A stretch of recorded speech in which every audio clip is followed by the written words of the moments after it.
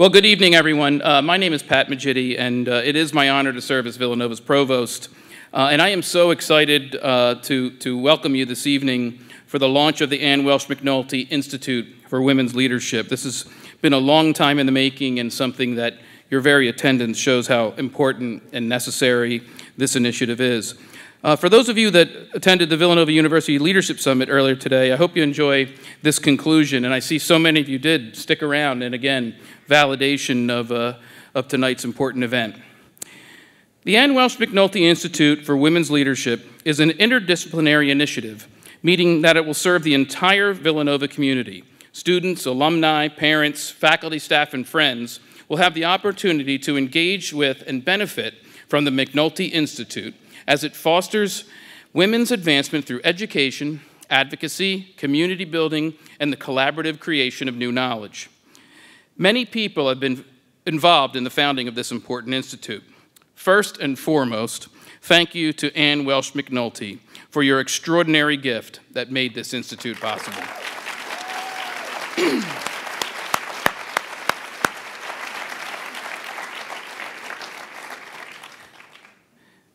The development of this institute has really been a community effort, and I'd like to thank the steering committee and the search committee for the many hours they spent over the past 2 years laying the groundwork for this important institute and finding the ideal candidate to lead the charge as the founding director. I especially want to recognize Dr. Amy Fleischer.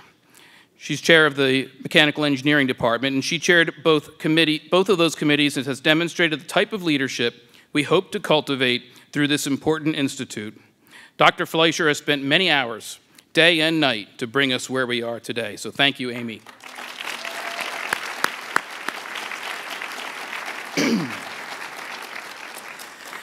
As we look ahead to the next steps for the McNulty Institute, we are fortunate to have several accomplished leaders from various industries serving on the Institute's advisory council. These women will provide valuable insights and guidance as the Institute grows. We are proud to celebrate the culmination of all of these efforts tonight. It is now my pleasure to introduce the founding director of the Anne Welsh McNulty Institute for Women's Leadership, Dr. Teresa Boyer. An innovative leader, accomplished author, skilled researcher, and outstanding professor, Dr. Boyer comes to us from Rutgers University, where she served as executive director of the Center for Women and Work and an assistant research professor. Perhaps favorite to all of us, though, is that she's a Villanova alumna.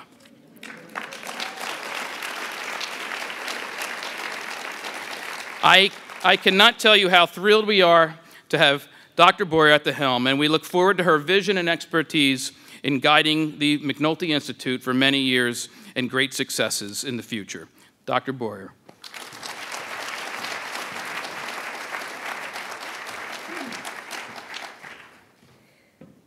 Thank you, Dr. Magidi.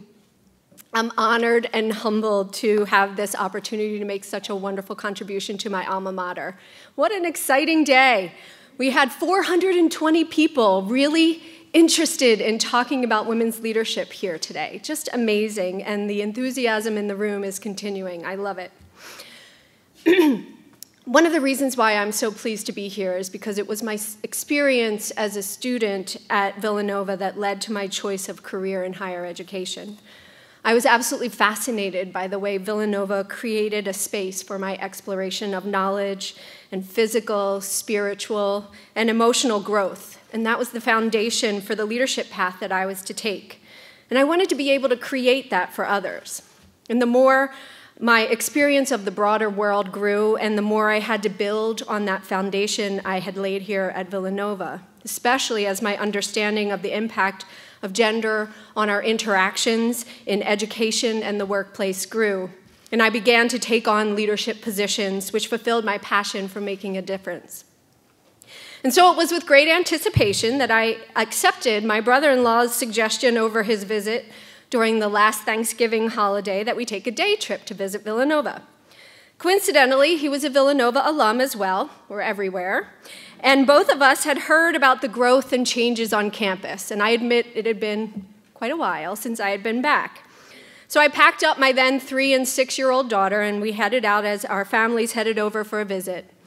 And got onto campus, and seeing the spires of St. Thomas of Villanova Church and wandering past the Oreo and Core Arch brought back all of those feelings. And I said to the group, you know, it's too bad they don't have a women's center here. Not 2 weeks later, someone left the printout of a search description for director of a new Institute for Women's Leadership at Villanova on my office chair. I have some colleagues from my former work here tonight, so I won't name the person. And scrawled across the top was a, "Know anyone?" As a firm believer in God's voice, here I stand. You'll note that I mentioned Women's Center in my offhand comment on our visit here, but what came across my office chair was even better. The Anne Welsh McNulty Institute for Women's Leadership is not just the fulfillment of a dream job for me, but the vision of Anne Welsh McNulty, a trailblazing leader whose story we'll hear more about this evening, and many other Villanovans who are looking for a way to advance women leaders and institutionalize gender equity at the university and beyond. I've been thrilled by the hundreds of people within the Villanova community I've spoken with who expressed their enthusiasm and excitement at the potential of this institute, and that they cannot wait to be involved in some way. And now, as we see the daily news headlines, we know that advancing women leaders is as important as ever. As you heard Dr. Majidi describe of our mission, this institute is for all Villanovans, not just its women, not just its students. So men, I'm looking at you. At the core of that mission is the belief that gender equity is central to the common good. That is, when we create an environment where women leaders thrive, our societies thrive, our families, our children, our institutions, our economy, and more. That's a big mission, but it's one we're well poised to tackle. That's because it is in keeping with the Augustinian tradition of self-understanding in the pursuit of a just and peaceful world, and why I find the Anne Welsh McNulty Institute for Women's Leadership at Villanova to be the perfect place to advance the work I've been doing for over 2 decades. It's now my pleasure to introduce Villanova's president, Father Peter Donahue. Father Peter is now in his 12th year as president, and under his leadership, Villanova has introduced new initiatives, enhanced its nationally recognized academic prowess, and broken university admission records, all guided by a visionary strategic plan. Villanova's upward trajectory has included the continued advancement of women, and today there are more women in leadership positions at Villanova than ever before, including the deans of 4 out of 6 schools and colleges. And the launch of the McNulty Institute is yet another mark in the achievements made during Father's tenure. Please join me in welcoming Father Peter Donahue.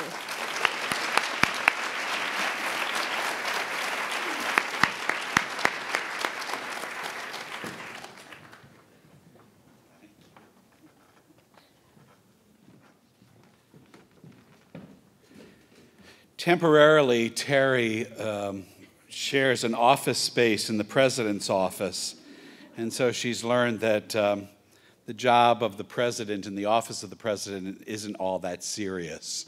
You know, we've had a lot of laughs over the last several months, so it's been great. Good evening, and thank you all for being here. I've heard so many reports from people today that the experience of today's lectures and panels and all the things that happened today were just amazing. So I thank you, everybody, for participating in one way or another. On January 5th in 1842, a widow by the name of Jane Rudolph sold her estate to 2 Augustinian friars. She was forced to sell the estate to them because in 1842, a woman could not own property in her own name. And the Augustinian friars were interested in starting a center for Catholic and Augustinian education. Today, more than 175 years ago, that school has grown to become one of the top universities in the nation. And Jane Rudolph had no idea of the impact of her decision would make, of how many lives she would change, of the community now of more than 130,000 strong that would rise from the humble price of this land, of the legacy that she would shape supporting Catholic and Augustinian education. Jane was simply called to do something good for the common good. She is the first in a long line of influential women who have ignited change at Villanova and around the world.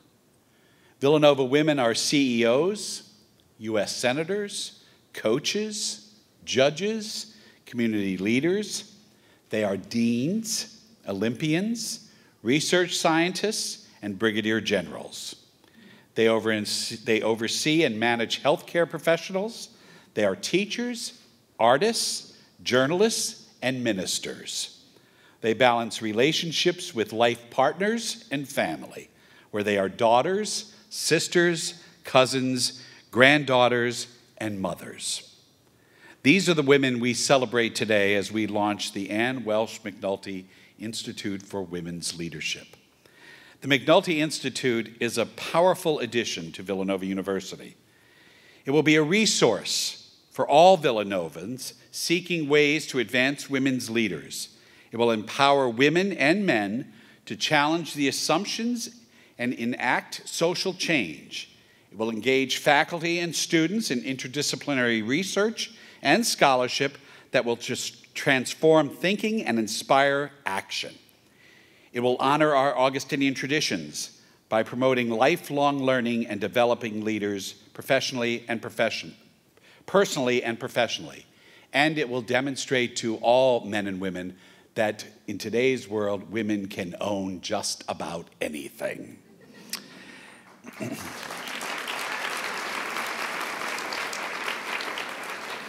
This year, as we celebrate 175 years since Villanova's founding, we also mark 50 years. It's 50 years ago that Villanova's Board of Trustees decided to expand enrollment, allowing women to pursue all disciplines at Villanova University. It is fitting that we mark this anniversary with the launch of an institute dedicated to the continued advancement of women, an institute named in honor of a woman who embraces opportunities and does not shy away from obstacles, a woman who has ignited change wherever she has gone. Anne and I attended Villanova at the exact same time. We didn't know each other personally, but I knew who she was, because Anne was the valedictorian of the class. She was the editor of the Villanovan.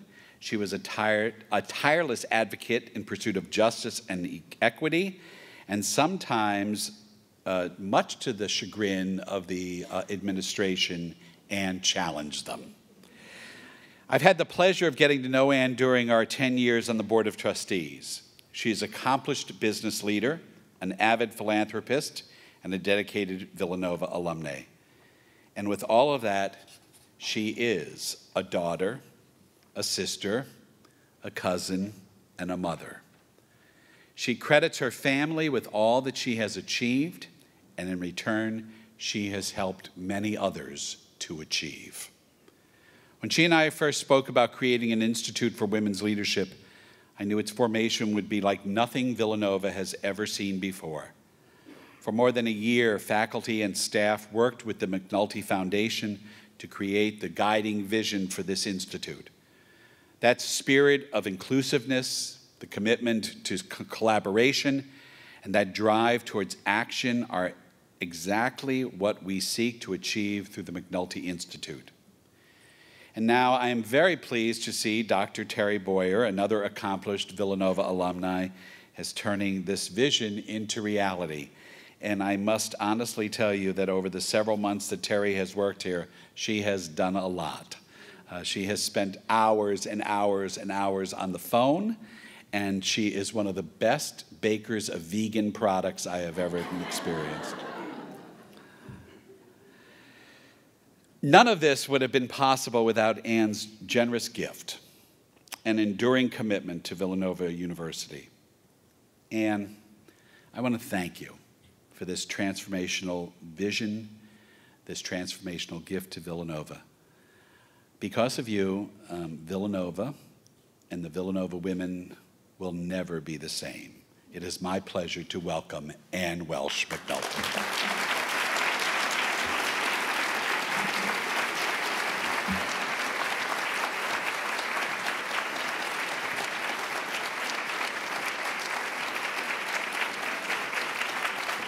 Thank you. That was wonderful.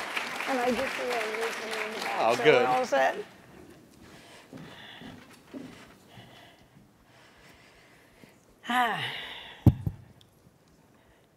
Thank you, Father Peter. When Father Peter and I were at Villanova, the school was still getting adjusted to the idea of being a co-ed school.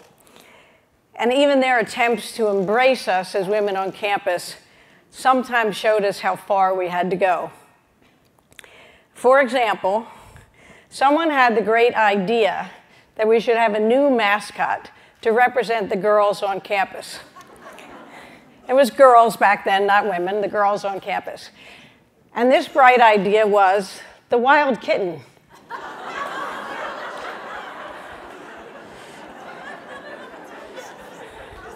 Now, if you today had to create a sexist mascot for a joke, just for a joke, the wild kitten would not be far off. So just to give you the picture, the wild kitten would prance out to be next to the real mascot, the wild cat. And the difference is she would have the same costume from here down, the furry costume, but then it was cinched at the waist and went into a flouncy miniskirt. And she had high black boots and black stockings. So, wow.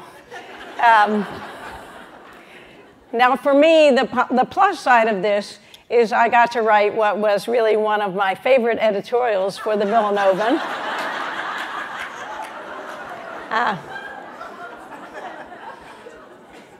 Which I thought was very lighthearted and very funny, in which I pointed out the rather obvious truth that wild kittens are not female wildcats.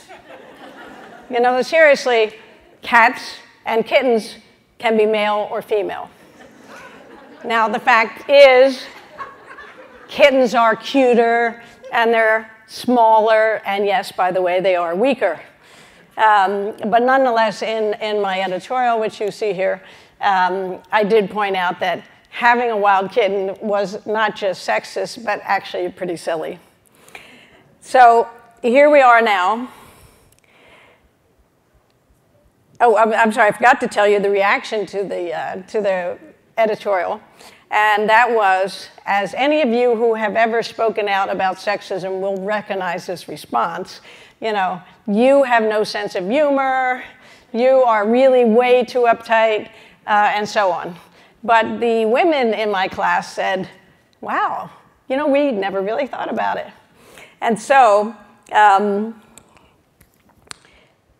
we did move forward to that. We got more responses to that editorial than any of my other editorials ever, and more responses from that. So today, we're here today, and we have really moved from this sexy kitten mascot to this new and bold and exciting initiative for women, which really shows where Villanova where women stand at Villanova today.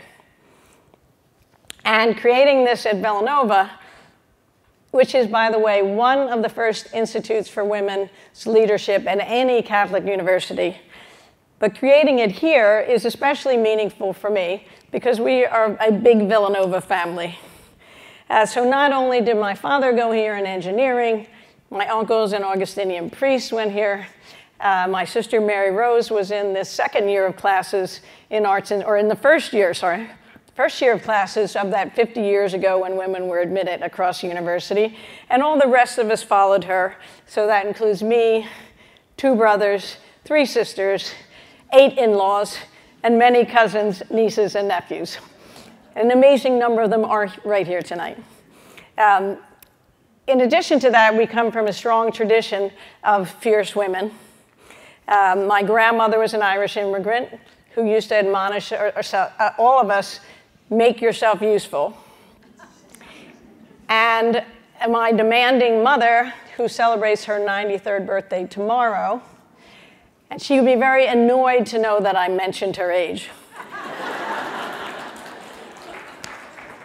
So when I arrived here in the 70s, It really was a special time, a very exciting time. It was an optimistic time, a lot of energy, and the women here on campus then really believed that we had unlimited opportunities, that we would storm out into all the different professions, and we would relentlessly, if not effortlessly, rise to the top of all these professions. Now, it didn't quite work out that way. We were ready for the world was not quite ready for us. It wasn't just a case of leaning in. It wasn't just a case of working hard. And it wasn't even just having more women in the pipeline. Over the years, even when I ultimately was a managing director at Goldman Sachs, it was clear that there are systemic issues and that there are structural and cultural issues that impede women's progress. So today, once again, and Terry, you alluded to this, there is tremendous energy. Here today and more broadly, it's a time of real challenges for women, but also there is a time and a desire for real change. And I know all of you students out there in particular feel this. It takes a lot of work to believe in yourself. It takes work to step up and speak out, and it takes work to be a leader. So this institute is going to help women and men who want to change things. We are incredibly lucky today to have Dr. Anne Slaughter here with us tonight. Dr. Slaughter has been an outspoken voice on women's issues, in addition to being a world-renowned foreign policy expert, an expert in national security. I have heard her talk at the Aspen Institute and other places on those specific areas, and she is now head of the New America Foundation. So her very impressive bio is in your programs. Now, many of you will remember her famous story, Why Women Still Can't Have It All. And it had the most amazing cover on the magazine of an incredibly cute toddler stuffed in a briefcase. And that story still ranks at the top of the most widely read articles ever in Atlanta magazine. And at that time, it ignited a firestorm. I mean, passionate arguments, heated conversations, including among me and my friends. So I am proud and thrilled to welcome Anne Slaughter, who really has never stopped being involved in this conversation of how we, women and men, can move forward individually and as a society. So let me welcome Anne Marie.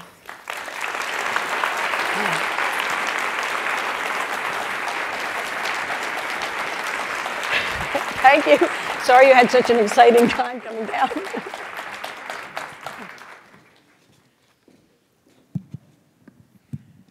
Thank you. I think what Anne really meant was she is absolutely thrilled to have Anne Marie Slaughter here tonight and not stuck on Amtrak, where I have been for the past 90 minutes. Did you know that it takes 3 hours to get from New York to Philadelphia? Anyway, I couldn't be happier to be here, and not just physically, but it's an honor to be able to address you and to be part of the opening of this institute. There are few things that make me happier in the world than roomfuls of intelligent, committed women and the men who support them. And as a lifelong professor, to see an institute like this one dedicated to women's leadership. I was in my late 30s before I decided or even thought of myself as a leader. When I was in law school, and I was in my mid-20s, I was so frightened of public speaking that I didn't go into litigation, but only corporate. And well into my late 30s, my husband had to suggest that I put myself up to be president of the American Society of International Law. I was a tenured professor at Harvard Law School in international law. One might have said I had credentials for the task. It never occurred to me. So had there been an institute of women's leadership to say to young women like me in college, hey, you're a leader, or you can be a leader, and there are many different ways to lead, and the world will be a poorer place if women like you do not live up to their potential. It would have been a great thing, and I couldn't be happier to see it taking shape here at Villanova now. So what I'd like to do, and we're going to have a conversation, Terry and I will have a conversation about many different things. I want to reflect a little bit about leadership, at my own experiences, but also some of the scholarship. And I'm going to start with a definition of leadership that comes from Nanurl Cohen. Couldn't have a better person for this purpose. Nan Cohen was president of Wellesley, and then the first woman president of Duke. And she then wrote a book called Thinking About Leadership. And she herself was a feminist scholar and a political theorist. So she has read the political greats and been a leader herself and given a great deal of thought. And her definition is that leadership, to be a leader is to clarify and determine the goals of a group of people and mobilize the energies to achieve those goals. So think about that for a second. Clarify and determine the goals of any group and then mobilize the energies to achieve that. Now, the first thing I think of when I hear that definition is how far it is from the classic image of the general on the white horse, which is the image of leadership many of us have. It's what we see in paintings. It's what we see in statues. We have this idea the leader is out front. Indeed, that's what distinguishes the leader and the followers. The leader's out front and the followers are behind. And the leader sets the direction and the followers follow. Hers is a very different definition. In the first place, she assumes that there's a group of people. Anyone in that group could be a leader. And indeed, sometimes you have a leader at one time who's a follower at another time. What the leader does in that group is to be the person who helps that group figure out what they want to do. Now note she says clarify and determine. There's a big difference between those two. Clarify is a lovely consensual kind of verb where everyone just has a goal, but they're just not quite sure what it is, and this person sort of dispels the fog, and suddenly the goal becomes clear. I've chaired many, many meetings, and that rarely actually happens. I'd like it to happen. I facilitate it in such a way that it should happen, but that and determine. Determine is a harder verb than clarify, and it means there's a point at which you have to say, okay, let's stop talking. What I hear is this. And then you essentially say, and if I'm wrong, challenge me. But that's an act of more assertive leadership. But note, it's still not getting out front. It's indeed what I think of as leading from the center, that you're in this group and you've clarified, you've then determined the goals, and then note, you mobilize the energies of the group to achieve it. And there are many different ways to mobilize goals. Sometimes it is getting out front or doing what I'm doing now, standing up front and inspiring people, because inspiration is part of mobilization. And sometimes it is really then figuring out the course that is best going to get that group to its desired destination. And that is more of our traditional view of getting up front, of determining for others.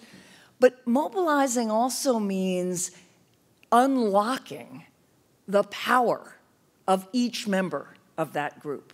When we think about mobilizing a movement, it is convincing people that they've got what it takes to get where they want to go. And that is, again, a much more horizontal definition of leadership. It's really about bringing people together and convincing them of their own power and then moving them toward achieving those goals. So as I said, I think of that as leading from the center rather than leading from the front, although there can be an element of being at the front. It's also, as I said, it means you can be a leader one day and a follower the next. This is very important. Nan, in her book, gives the example of someone in a group of homeless men in Providence, Rhode Island, who is the person that helps them decide what they need and how to get it. But he's just a leader in that one instance, and he then can be a follower at other times. You can't be a good leader without followers, and followership is actually something quite important as well. And leaders who understand how to follow, and when I was the dean of the Woodrow Wilson School, I was a leader of my faculty, but I was a follower of President Tillman. She was my leader.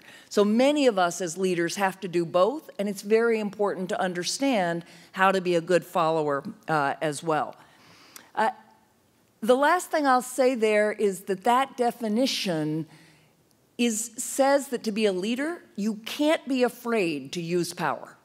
And that's very important. I often say to be a leader, you've got to be prepared to not be liked some of the time. You've got to be the person who's willing to take that decision, even when there isn't consensus. And that's going to mean that some of those people who disagreed with you may not love you, and you've got to just be prepared for that. So you do have to be able to use power.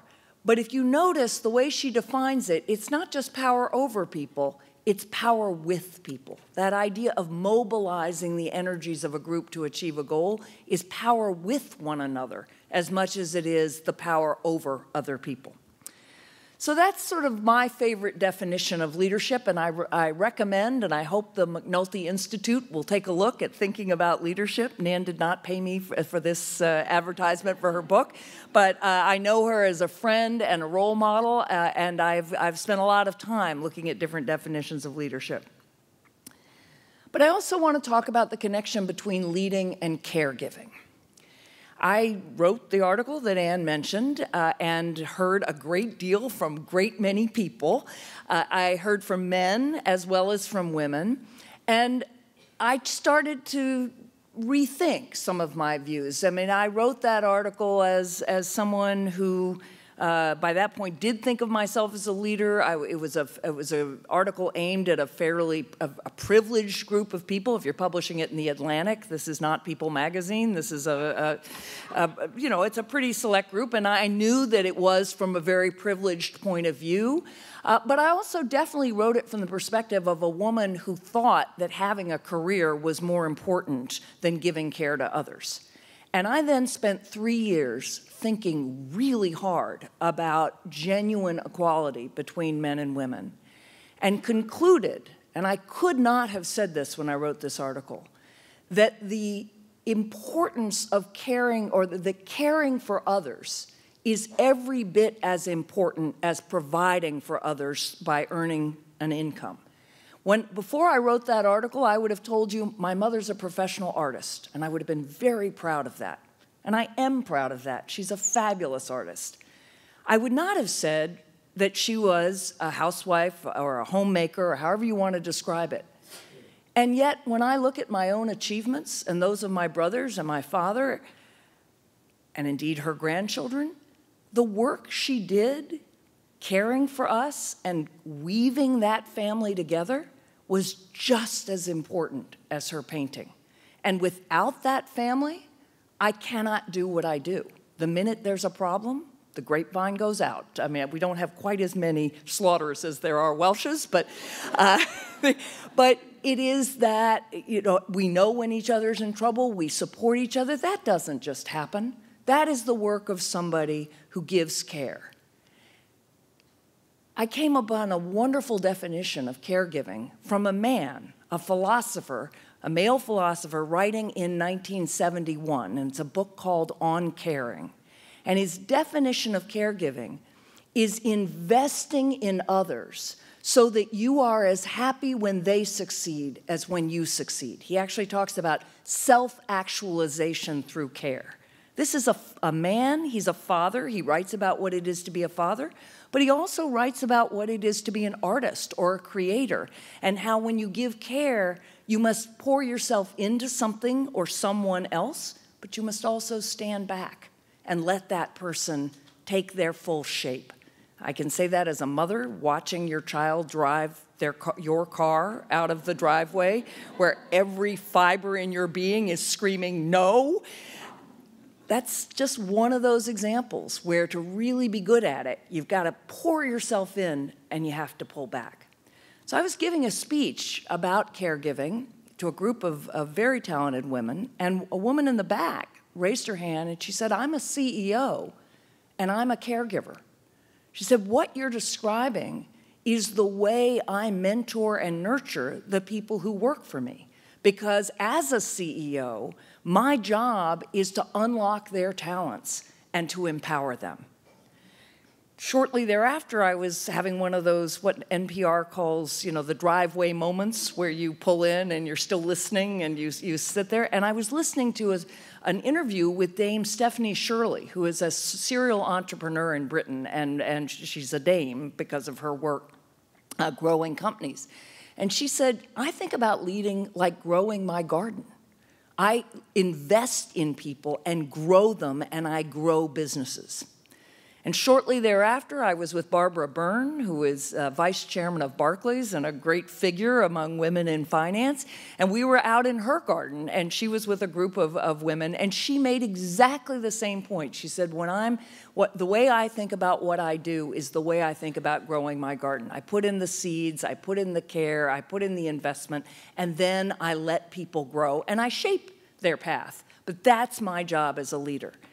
So I think it's important. We often talk about work and family as if they're these two completely different spheres, and I suspect Terry and I will talk more about work and family and about the future of work. But I want to suggest to you that they're not that different. And when you talk about nurturing or caregiving, that sounds very feminine, but for men, it's coaching or pastoral care. It is very much investing in others. A coach is just another description for a nurturer, a caregiver, a parent, a teacher, a nurse, a minister. Those are all the professions of investing in others, and much of leadership is about investing in others. So the last point I want to make about leadership is sort of general definition and how we think about what it is, how we think about leading as caregiving. And I should add, caregiving includes discipline, as any of us know, who are teachers or parents. If it doesn't include discipline, you're doing something wrong. So again, there's something, there's a strength there. It's not all sort of soft love. It's hard love as well. But the last thing I want to say about leadership is the relationship between leadership and integrity. I've thought a lot about this recently. Some of you may know I had a very rough September. I was on the front page of the New York Times in a less than flattering depiction, and spent rough weeks with the press, talking to people. And I've spent a lot of time thinking about how you lead and be true to who you are, which I think means being true to your moral code. We talk about integrity. Integrity is a funny word. It doesn't have an adjective. There's no integrous. There's no, look it up. I often think about that. It comes, its relationship is to integer, right? Or integer, sorry, rather. A whole number, being whole. So leading with integrity means not splitting yourself to be who other people want you to be.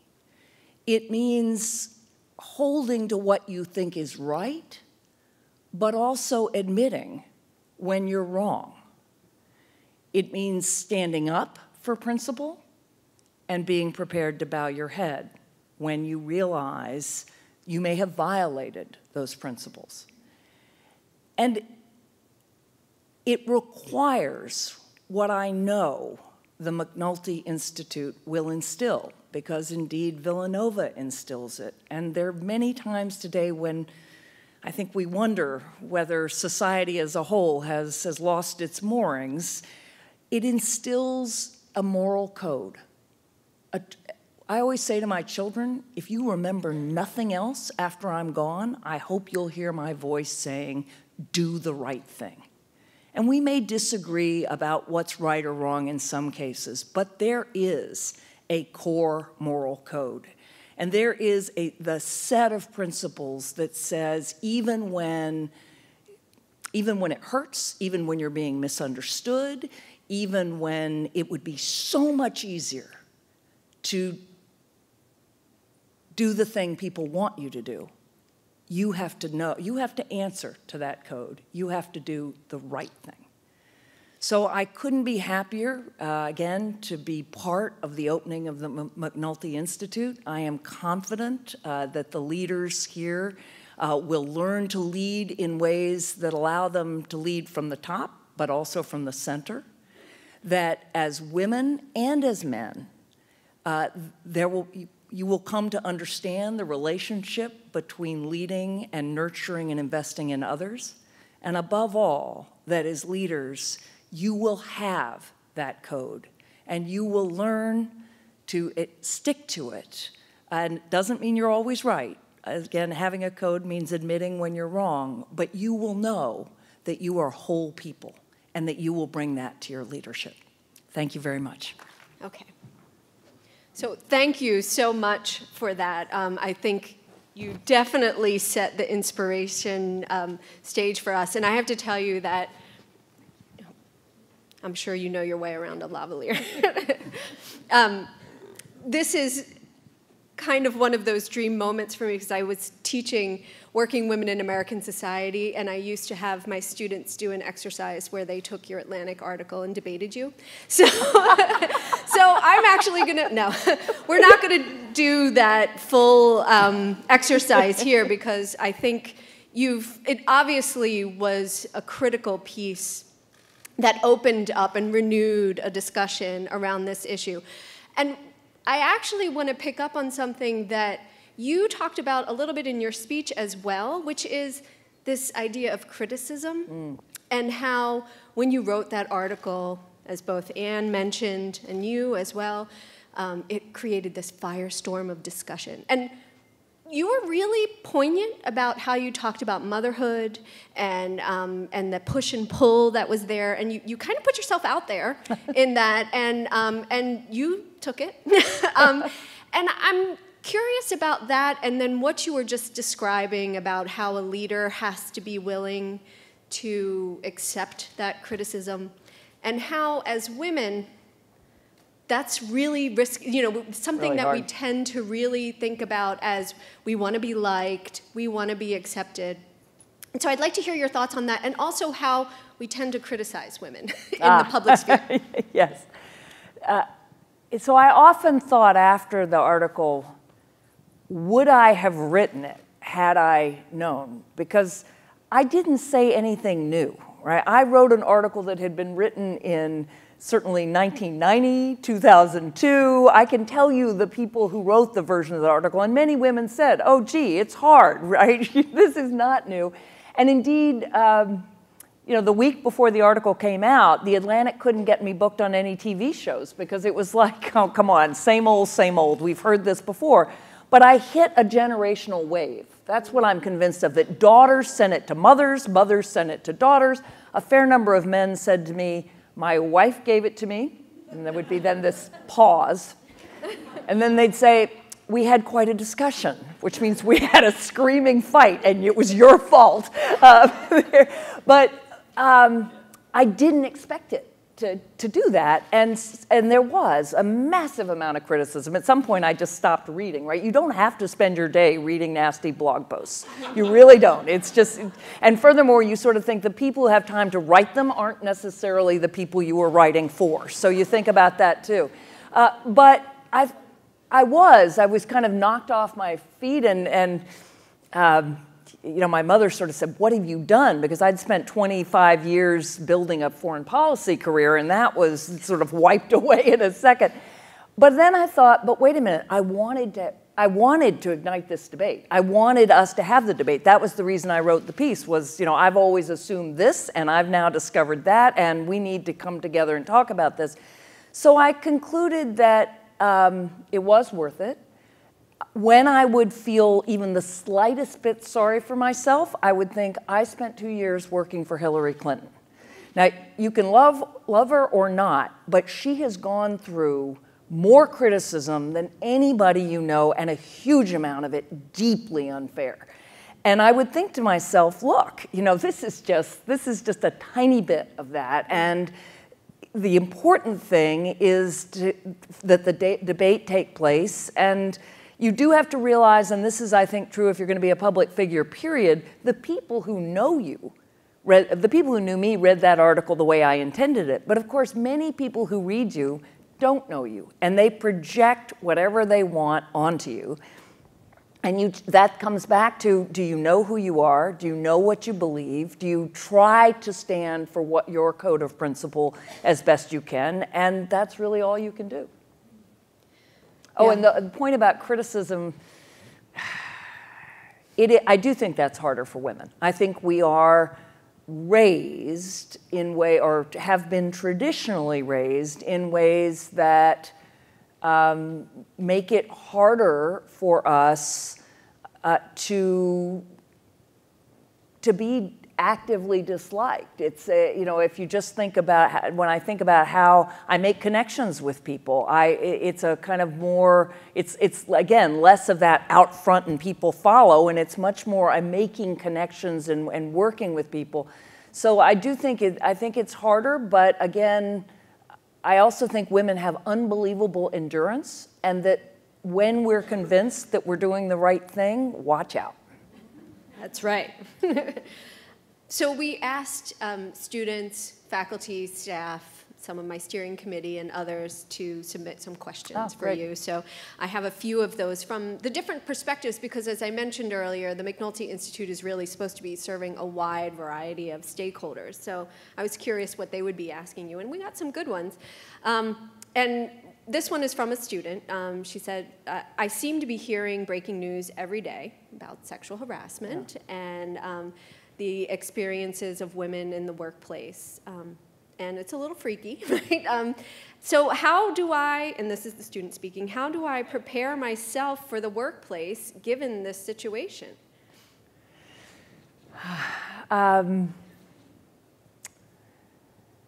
So as I think you start by the idea that you're going to stand up against, you're going to stand up for yourself, and you're going to stand up for others over any kind of harassment. So I do think there is sexual harassment, there's no question. I've not actually ever directly experienced it myself in the workplace, but I've certainly experienced plenty of sexism, and I certainly know others who have. And I do think partly this next wave, it's going to get easier to bring that complaint to Human Resources if you need to talk to others about it. I hope to talk to other women and men about it.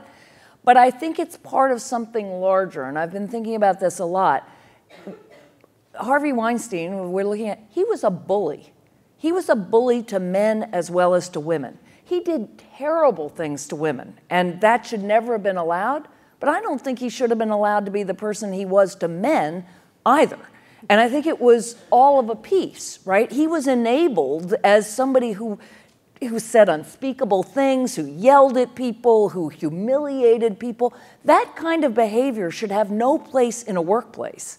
And if we think of, again, I'm not going to say, oh, it's exactly the same, because obviously women are vulnerable in a different way, but I am going to say there's a larger code, and I think it's easier for us, men and women, to say, this is the way you behave professionally, and if you step over it with women or men, there will be consequences.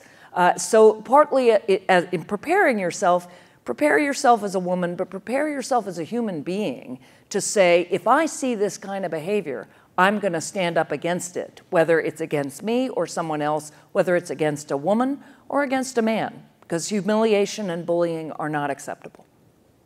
So your answer plays directly into a question from one of our steering committee members, because this person said, one of the goals of the McNulty Institute is to cultivate an environment in which Villanovans speak out to challenge gender-based assumptions and advocate for policy changes leading to a better and more equal society.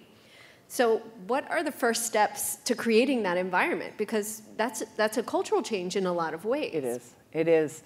And indeed, those of us who study policy know that policy is important, but ultimately change comes from changed social norms. So if we just think about cigarettes, and the younger people in this audience will have, I mean, there is a sort of counter movement among some teenagers that it's cool again, but basically you've grown up with smoking is weak, it's dangerous, it's stupid. Well, I grew up with it was cool, it was a sign of independence, it kept you thin. There were all sorts of great things about smoking. But what changed, so we had laws, we had taxes on cigarettes, we had all sorts of policies and all sorts of laws, but ultimately it's the social norm that went from the Marlboro Man or Virginia Slims, sort of a cool image, to that person out on the stoop, you know, shivering in the cold trying to light up their cigarette. And that's where we're going to have to go. Ultimately, male-female equality is about people who grow up thinking of each other as equals and sharing, thinking about everyone sharing both the ability to care and nurture families, whether constructed or biological, and the wonderful excitement of being able to develop your own qualities in whatever career you choose. The way I think, so I think there are policy changes. I would support universal family leave. I don't want to call it maternity leave or even paternity leave, because many of us care for our parents rather than our children, or for our spouses, or for our siblings. We are human beings. We are vulnerable and sick and young or old. We need care. Our society should recognize that you shouldn't be fired for giving care to others. You should have, I actually think, a kind of budget that is available to you, but certainly that workplaces should acknowledge. I think the best workers are those who care for others. I prefer people who have, you know, active actually families caring. Or friends, yes, who are caring. So I think there's a range of things there. And again, whether you call it leave, or I would talk about support for elder care and child care, flexible work schedules. But even deeper than that are the ways in which we help each other see the more subtle forms of bias. So the generation of women ahead of me, and actually, Anne, when you were talking about being here and the wild kitten, that was not subconscious. That was not subtle. That's bias right out there, and you could call it out. But often now, that's not true, right? Today, Villanova would not have the wild kitten. But still today, Father Peter said, I hope not. Peter. But still today, I frequently encounter situations where men interrupt women, where women do not speak as long as men, but you can tell that people are getting impatient if they just speak the same amount of time. I've been on TV where that's happened, and I can see people getting impatient, and I know that if you timed it, I've spoken less than the men around me. Or the famous, what we call the butterfly problem, where a woman says something and it sits there like a caterpillar in the middle of the table, and a man says exactly the same thing, and it sprouts wings, and you know, is a brilliant remark. And those kinds of things, I have actually taken young men aside and said, you didn't notice this, but I assure you, every woman in the room did. And if you are going to both work with women and, more importantly, get the benefit of the full range of their talents, you need to be aware of this, because these are more subtle ways in which women are still not being treated equally with men. And that you can't legislate. That's norms, and it's consciousness raising. Right. And actually, your discussion about flexible policies and the family leave issues is connected to a question from a freshman, a student who's a freshman, and she says she's very concerned about issues of work-life balance, and she wants to know from you, is it achievable? And if so, are there certain fields that are better than others at helping us to get there? Ooh. So I try not to use balance like a seesaw, right? Very rarely in my life have things been perfectly equilibrated. I ask the question, is it possible to have a fulfilling career and a family? And again, how you define family. We all have groups of people we love. And whether you have children or not is less important. You'll have children in your life. You'll have mentees in your life. But can you find a life that has room for both things? And I think absolutely yes. I think that we need to ask that same question for men as well as for women. Because many men wrote to me after my article and said, you think I chose this division of labor. You think that I want to be the breadwinner and not be able to go to my children's baseball game or to their play or be there when they need me. This was the role I was given, just as the caregiver role was the role women were given. I would like to break out of my role as well. And I believe that men may parent differently in some ways. My husband and I certainly have very different views often. But I think they want and should be able to have the same range of choices around when you invest in others and when you invest in yourself.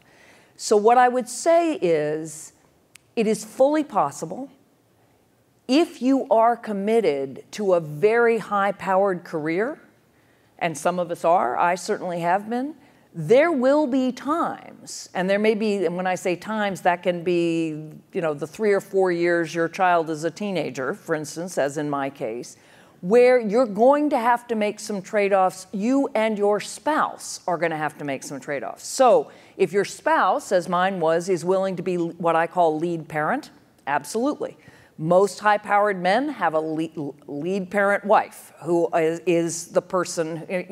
You rarely see a CEO who's organizing play dates. It's just, can be done, maybe, but that's an impossible standard. So what I would say is, yes, of course, but be realistic about what kind of career you want and what kind of relationship you expect to have with your spouse, and be very honest about asking the questions about trade-offs. Then the question is, well, are there easier careers?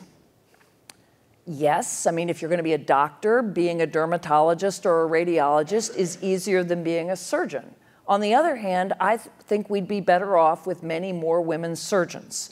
So I don't think that the way to do this is to think, choose the career that allows me to have a family. I think you either want to say to your spouse, okay, I'm going to train to be a surgeon and there are going to be these periods where you're going to have to be in the lead. Or you think, I'm going to lay in the foundation of this career. I'm going to take some time, not out, don't drop out, but you may need to defer some things and then I'm going to ramp back up. Or you might think, well, if I really want to do this, I can only have one child. But the way to do this is not to put women in the family-friendly careers and men in the high-powered ones. That's not going to be equality. It's to put men and women into a mix. And that really resonates with me, too. Starting this position and having it be a family discussion. My husband's here tonight, but it was a big choice. Will my husband take a bit of a back seat while I move the family and have everybody follow me here? So I hear you on that. And that actually connects to a question I wanted to ask you about the future of work. As you know, I used to be at the Center for Women in Work at Rutgers. I've done a lot of my own research and writing and talking on issues of work life. And I, like you, avoid the balance term. And it strikes me in that new report that I've seen New America work on in terms of what the future of work looks like, having more task-based work, stopping in and out, shifting gears, et cetera, is the reality that women have been working under in a lot of ways for decades. And so I'd like to hear your thoughts. Do you agree with that? And is that something that you think poises us to be leaders for solving those issues in this new workforce that we're going to be facing? I do. So this project New America did with Bloomberg, essentially, instead of looking at the future of work, like are the robots coming, or are they not coming, or when are they coming, we tried to get a little more granular, and we said, imagine 4 scenarios. So just think about, will there be more or less work overall in the future? And will it be more jobs or more tasks? So you can imagine more work and it's all jobs. That looks like the economy we've had, and it looks very rosy. You can imagine less work and only tasks or more tasks, and that can look like the Hunger Games, right? There's less work overall, and the work there is doesn't support a family life. And then there's sort of the in-between, more work but tasks, and I think that is quite likely in many ways, or less work, all jobs. That looks a little like France. There's not enough work, but the people who have jobs are very lucky. Apologies to, France is making lots of reforms, but that has looked like France. I'm not being diplomatic with my State Department training, so. So I do think we are moving to more tasks, and it is important to realize when people talk about that, they often think, the gig economy, they think Uber or kind of TaskRabbit, the sort of lower end jobs that do help lots of people fill in for extra income, but they will not support a family. But there's lots of higher end sort of chunking works. I sat down last week with a woman who runs the Business Talent Group in Los Angeles, and that is project-based work for lawyers and CEOs of all descriptions and finance people. They have more men than women, and it's people who want to drive their own careers and work on their own time. So they set in for a project and they get paid extremely well, and they stop, and then they do something like that when they're ready to work again. And we see younger people, and I look at my own children, and we say, you're gonna have 9 jobs by the time you're 50. Right? So that idea that you're going to be in one job and you're going to continue, that's going away. So that does look like a work landscape that many women have experienced, but not by choice. They've experienced it because when they had children and they wanted to work in a different rhythm, their boss wouldn't let them. So they had to find something else. And what did they do? Many of them set up as consultants, and that's project-based work. So in many ways, I think, yes, women have been more flexible and adaptable to those kinds of rhythms because we've had to be. And as that becomes more the way everybody works, it will again get easier to say to your spouse, okay, you're not going to drop out. You're going to keep your skills sharp and you're going to gain new skills, but you need to work flexibly for this period while I take that job that requires me to travel all the time or be really at a client's behest all the time, and then we'll switch. So I think that is quite positive. It's going to take a while to get there, but you can see the outlines.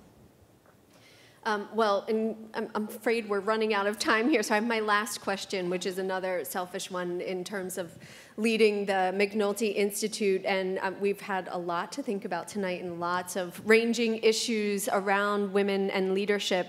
And now that we've launched this institute after years of planning, what should be next for us? What should be the first thing that we tackle as we start to put together our strategic priorities? In terms of teaching students or research? Or topics. Or topics. And yeah. And even research could be one of those, sure.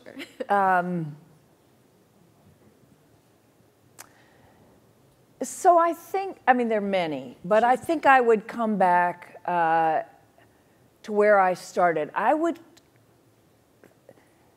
One of the key questions, and the minute you see an Institute for Women's Leadership, immediately some people focus on the women's and some people focus on the leadership. And you heard me start with a definition of leadership that did not say women lead differently than men. It was a definition of leadership from a woman leader, but she actually says in chapter 4, she does not believe women lead differently than men. So I think the place I would start is exactly how do we think about leadership?